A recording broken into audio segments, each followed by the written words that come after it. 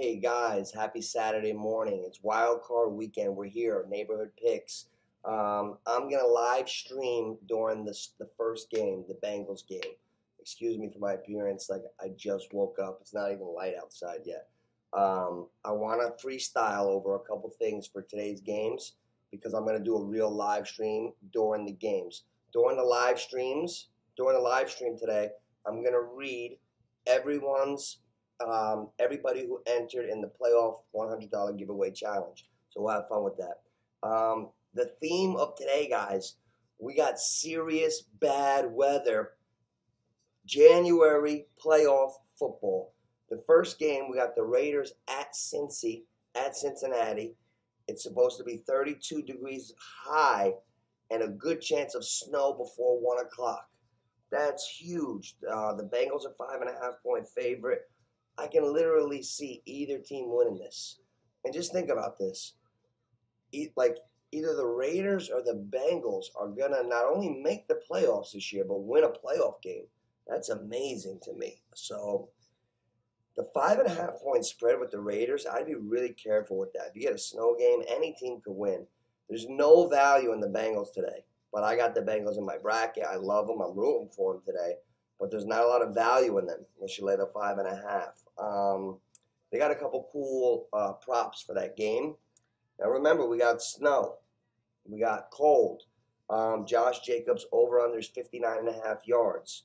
Joe Mixon 75.5. Those are high. You're not getting value. Longest catch of the game. Here's where I'm betting both. Jamar Chase and T. Higgins, they're known for their yak. They're known for their yards. Chase and Higgins are both at 24.5 for longest catch. They're both at 5.5 catches. No value. Again, they both got to get 6. Well, I don't see how they can't, but you could get tricked on that one. Jamar Chase over under 71, Higgins 65. Snow, rain. As much as I love the props, I'm not touching them. I would not touch the props. We're going to talk about that later this afternoon, closer to game time, as we can see what's going on. But also, there's a couple cool props on different sites. I do DraftKings and FanDuel. On DraftKings, they have Darren Waller. Oh, no, this one's on FanDuel. Darren Waller and Jamar Chase over under 175 receiving yards. And it's listed at like plus 250. So I think Waller and Chase could go over 175.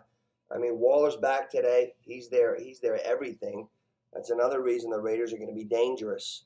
What else? Look at the respect. Look at the respect they got on T. Higgins' name. They have position matchups. T. Higgins or Deebo Samuel this weekend, pick them. That's how much respect they have for T. Higgins. Pick him. He's not even an underdog to Deebo. I would go with TD scores today.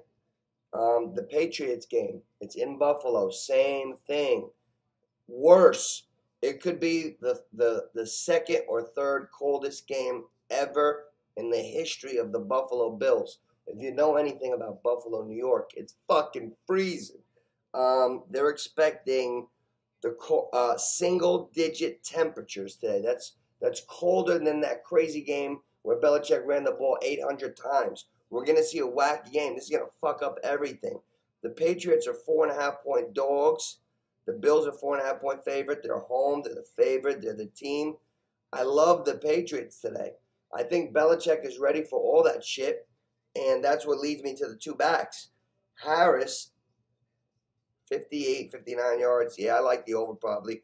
Ramondre Stevenson, the running back for the Patriots, the other one, 38.5 yards.